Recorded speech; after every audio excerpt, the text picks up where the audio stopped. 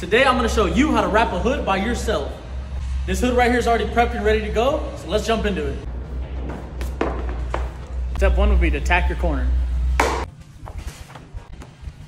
Then go ahead and tack the other side.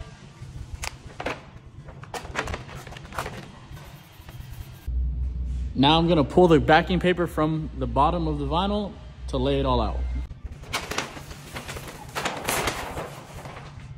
Now you're gonna start glassing the material out. I don't have enough strength in my elbow, so I had to have Brandon do it for me. Then you're gonna start squeegeeing out all the air from behind the vinyl. Once all the air behind the vinyl is squeegeed out, you're gonna go ahead and cut around your edges. After that, you're gonna remove all of your excess material. For the corner, I like to heat it up, tuck it under, and cut the excess. Then you'll work all your cut material down, and your finished product should come out something like this. Don't forget to post heat.